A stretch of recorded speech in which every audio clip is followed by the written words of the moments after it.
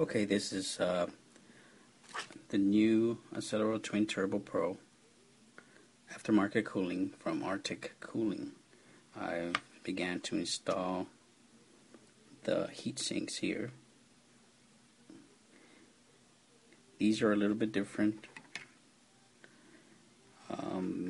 They're a little bit different. I wasn't sure exactly where they went because the instructions just kind of briefly say where they go. I know these for a fact go here.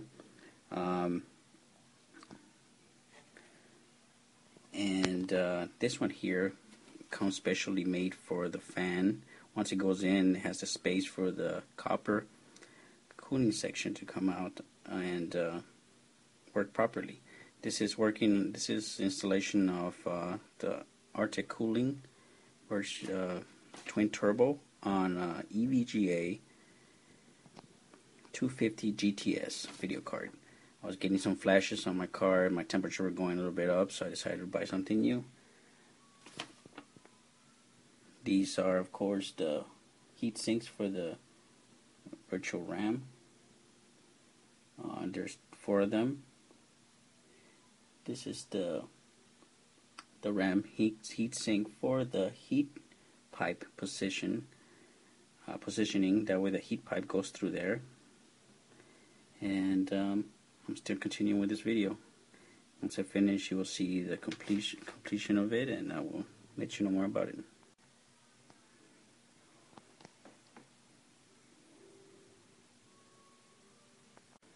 Okay, I have all the heat sinks installed right now for the Evga 250GTS. Like I was saying earlier, this is okay. I've completed installing the heat sink on and the fan on the old 250GTS that I had. I've heard a lot of comments that you have to let the heat sink glue pretty much settle down or glue on correctly. So I'm gonna leave it there for a few hours or more. Actually, probably try it on tonight. A lot of people recommended 24 hours. Some people said it was good after 12. Some were good after 2 hours. I guess it depends on how good you clean the area before you start using it. But it fit in perfectly, actually. I was afraid of using this bridge right here because now video cards like a 9800 GTS, they've used just original heat sinks, these right here, and those don't allow these copper pipes to fit through. So this all comes together with this kit, and this one fits perfectly. This is how it looks. I have some spare parts here that I didn't use, and you can see it's pretty nice. I can't wait to try it out. It's something I don't know why Evga or any video card. I guess some video card providers do provide something like this in higher end cards, but they should do this to begin with, just to make it look better. Goes back. One thing too.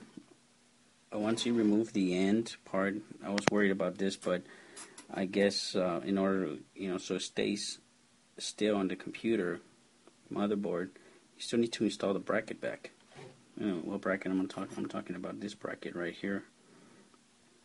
You need to install it back on here, and there is enough room for you to put everything back in.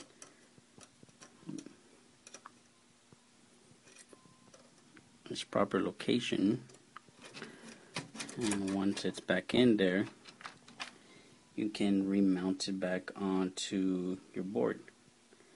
But there is, as you notice, there is more space now this way, so always make sure that you have enough room for what you're doing in your case, etc. That's pretty much it. I'll make another quick video. Actually, I'm just gonna add to this video, and once it's running, I'll record it so you can see the difference. Okay, we're back. Just want to continue the video I'm currently recording. Just want to let you know I completed installing the the Accelero Twin Turbo PRO by Artic cooling, and so far everything looks great. You can tell the huge difference from the fan that was in stock. I'll show it to you in a moment.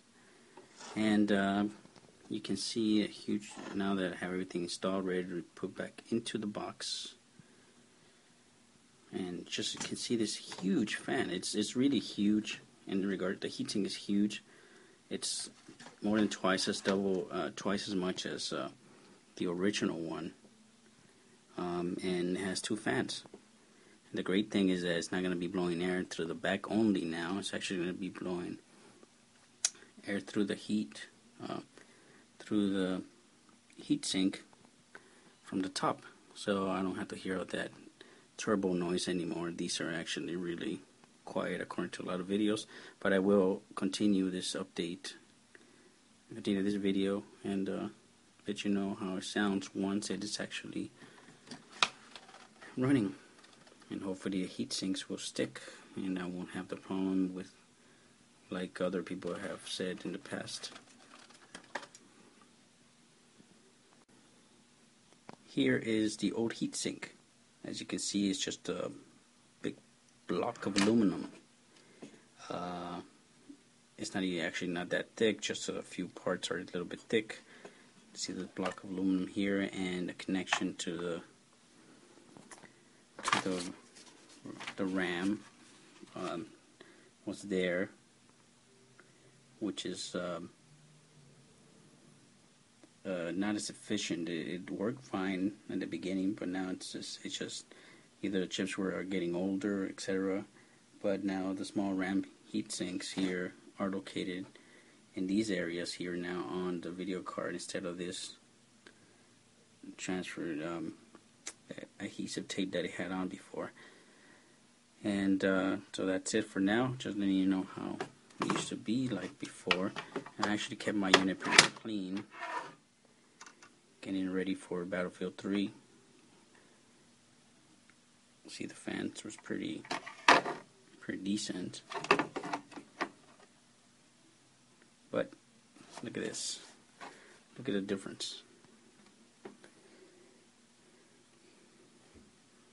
Heat sink only, and these actually have copper pipes that help dissipate all the heat into the actual heat sink here. And with those two extra fans, I'm pretty sure it's going to make a big difference. Once again, we'll retest once I get it installed and show you how it looks installed. Alright. Okay, now I'm running Battlefield 2, Bad Company. I'm running a 720p, and here's the video card after it was installed. It's really quiet. No more thundering vortex sound. There you go, it's installed already. It's working good. Fans are running probably about 30%. I was checking that last time. Degrees, when they don't go higher than 50 degrees Celsius. And actually, I think they hit probably about, around there, about 50, 55 at the max. But they've been working great, and no other problem has occurred. I let it set for about 2 hours only. I didn't wait the whole 12 hours or 4 hours for that glue to set, but it works great. So that's a quick video. Any questions, leave your comments below.